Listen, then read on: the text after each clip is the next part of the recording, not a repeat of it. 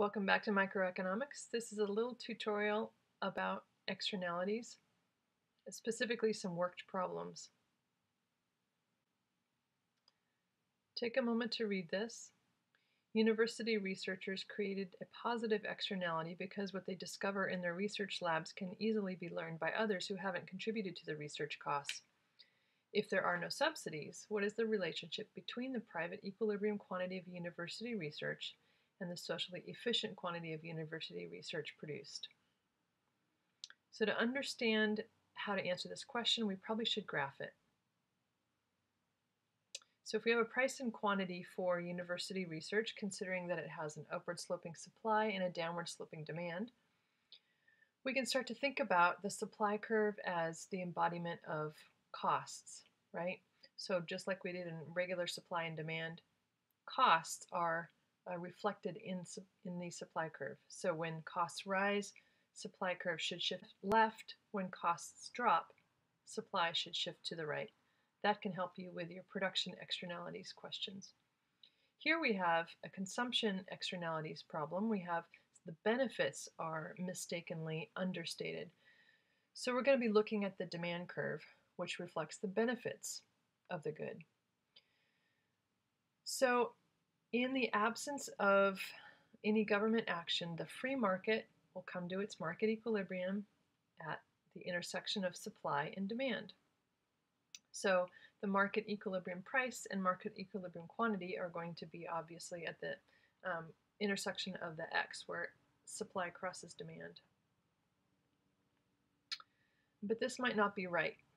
This might be an example of a market failure where the free market comes to the wrong price and quantity.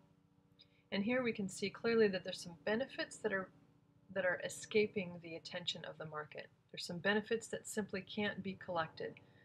People are accruing benefits, receiving benefits, without paying for them. And actually this is true for much of university research when it comes to pharmaceuticals, when it comes to other technologies. Research generates a lot of positive externalities. So the benefits of this research are understated. And so that's going to mess up our outcome. That's going to make our market equilibrium not quite right, because the market equilibrium will not reflect some of these benefits. So how would we actually go about graphing that? Well, you got to look at your demand curve, which embodies your benefits, and you got to think about, all right, how do we picture the benefits that are not in being reflected? And what you can do is take any quantity, we'll take the equilibrium one, and think about the value that the payers are receiving, but what about the value that others are receiving, people that are not directly involved with the consumption or production of research? So if we add up the external benefit, let's say it's $1 extra, we could actually just plop that right on top of the demand curve. And we can do that actually at every quantity. We'll assume that there's $1 worth of social or external benefit created at every quantity.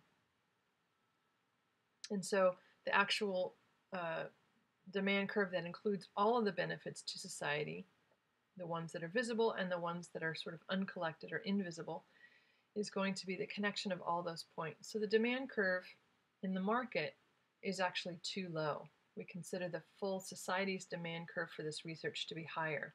That new red curve is that demand curve.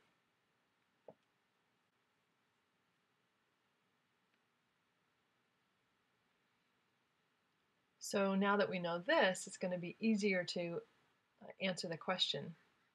We can see that the socially optimal outcome, the correct or efficient outcome, is where the red demand curve hits the supply curve, which is at a higher quantity, right, than the private free market's equilibrium outcome.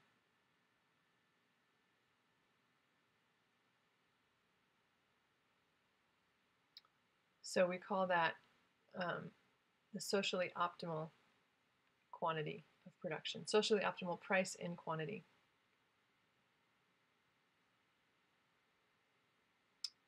And that will be the price and quantity that reflect all the benefits and costs. In this case, it's benefits that are a problem. Then we can realize that A is incorrect. We can realize that B is also incorrect. C looks like the correct answer, and D is incorrect because we actually do have enough information to answer the question.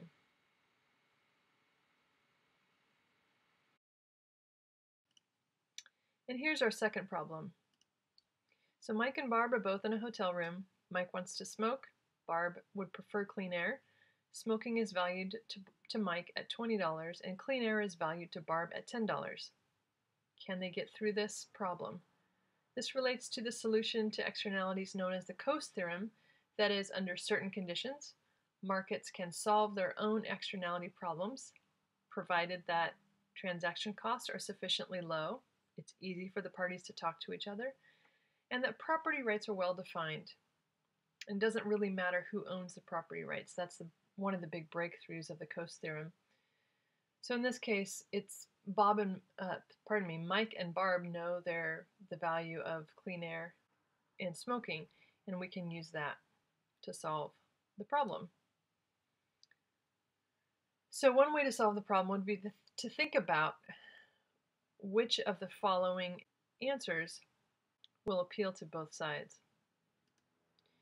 So A, Barb offers Mike $15 not to smoke. Mike accepts, does not smoke. B, Mike pays Barb $11 so that Mike can smoke. C, Mike pays Barb $9 so that Mike can smoke. And D, Barb offers Mike $10 not to smoke. And it's worth noting that Mike values smoking at $20 and Barb values smoking at $10, or values clean air at $10. Rationally self-interested people will do things when marginal benefit is greater than marginal cost. Let's use that to solve our problem.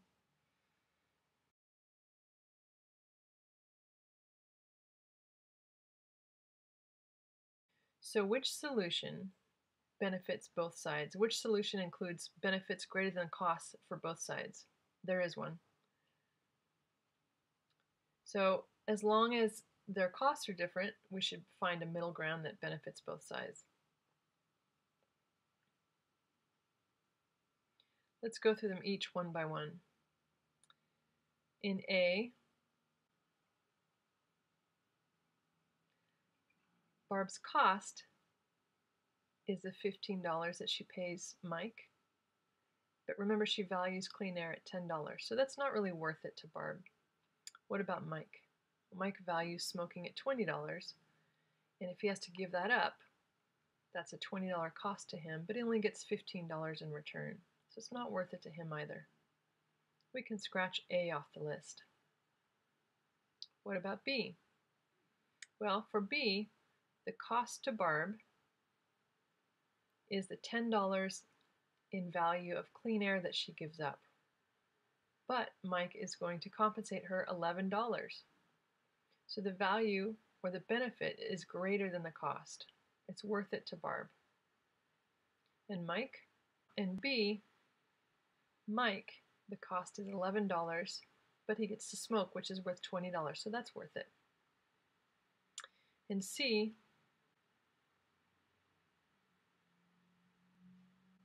Mike offers to pay Barb $9.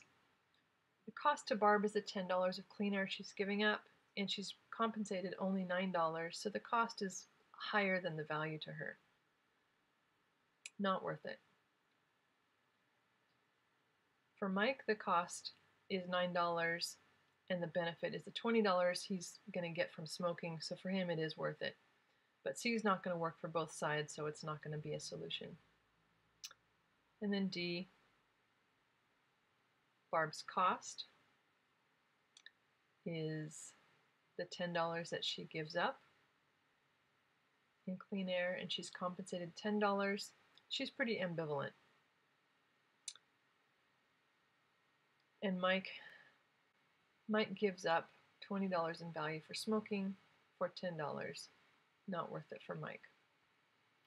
So B is the only solution that works for both sides.